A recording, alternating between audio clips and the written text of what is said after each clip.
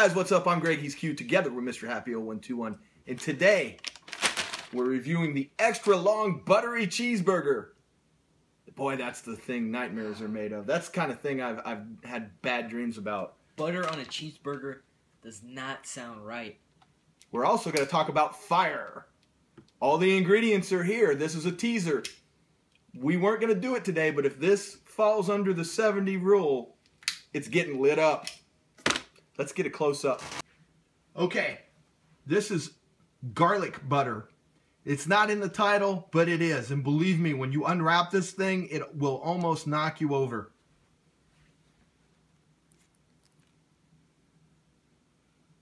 Usual Burger King funk lettuce.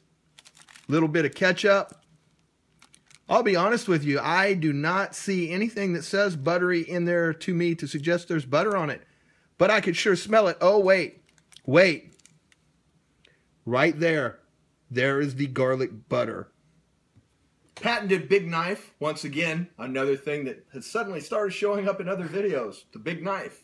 Who knew? Who knew? Give us a like if you were here when we originated the big knife. Or just give us a like because we're going to eat this god-awful burger. You know, again, we always say that we do our best to keep an open mind and judge fairly. This stinks. It stinks. If you eat one of these and you're going on a date, don't eat it. I was going to say eat a mint, but it's got onions and garlic on it, and it stinks. I might not be the same after this. As always, we cut these in half.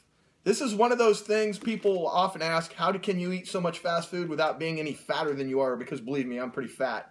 It helps that I have a partner and we just cut these things in half.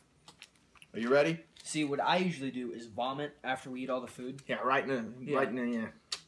I do not promote that in any way, shape, or form. I'm going to go here where the meat is. I'm not going to just take a bite of, like, gunk. Go where the meat is. Here we go. Second bite.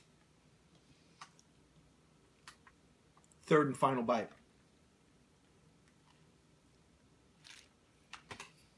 New grading scale, 0 to 100. If we both agree under 70, we set it on fire. Now, we weren't going to do this in advance, so if it happens today, it's just a bonus. What do you give it? 62. What didn't you like about it? The butter and the onions and just wasn't. The meat tasted weird too. That's flame grilling, my friend. Yeah, shouldn't do that. No. No. So you would, if this was on the ABC, this would be a D. This would be a low D, D minus. 62. You guys know I wanted to hate it. You guys know that I wanted to set this on fire, but I'm going to tell you. I took a bite off the end first where I got the garlic and the meat. You took it last. I give this a 78. Sorry, guys. If you're going to order this, have them leave the onions and the mayo off. I was fine with the lettuce for once. The onions were just too much. It was a bit too much with the garlic. And I love onions. And the mayo really kind of diminished what they were going for with the garlic flavor. The little bit of ketchup they put on there was fine. Actually, it kind of helped. Get rid of the mayo and the onions, and this would probably be like a 90 with me. Oh. But as it stands, it's a 78. And I'm going to say I'm surprised it's that good because you guys know I wanted to light it up. But I will tell you this.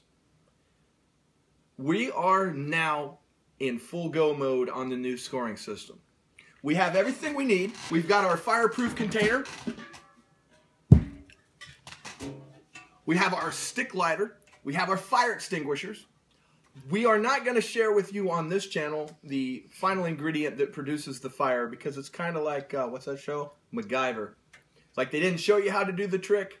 We don't want to encourage anybody to burn down their house. But if you go to the Mr. Happy 0121 Facebook, where there is no law, we'll show you exactly how we produce the flame and how it's going to look.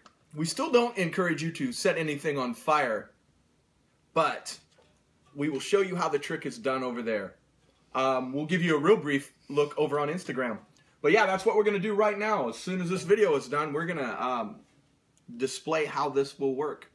We may even go ahead and burn this on there as a one-time only, just to show you, just to get to know you. Facebook shout-outs, now over 250 likes. Christian the Vila, thank you so much for your like. Thank you, Christian. Thanks. We like you. Patricia Offerman. Thank you, Patricia. We appreciate it. And then, as always, we saved the hardest name for last, and it really isn't too hard. So since I'm confident I can say this name correctly, I will fumble it badly. Aaron Pertel, thanks for watching. We appreciate all three of you guys. And since you are already friends on Facebook or liked on Facebook or however the hell that works, you're going to see this video we're going to put up over there in just a minute. Don't know what we're doing on the Mr. Dark channel this week, but look for something over there on Wednesday. I have a feeling it's going to be an energy drink. Right on. And then Friday, we will be right back here doing something. Unless something awesome comes out between now and then and we pop up, because you know that's how we do. Otherwise, we'll be back on Friday. You can always find us on Twitter, Instagram, Facebook, Google+, and Snapchat. And yes, I read that. And you know the new thing we're doing on Snapchat is we're doing that annoying thing where we show us at the drive-thru, which everybody else does in their videos. But the advantage of ours is it only lasts 8 seconds. So that is truly awesome. All right, guys. Until next time, stay vigilant. We made a reaction video to the Fine Brothers' recent developments on their channel. We decided to stick it on the Mr. Dark channel because we didn't want any hassles for our main channel. Surprise, surprise, surprise. This video was up 7 minutes and then it disappeared. We reloaded it overnight and hopefully it will still be there for you guys to go discover. So if you want to see this video while it's still around, click the link in the description below. Come see us.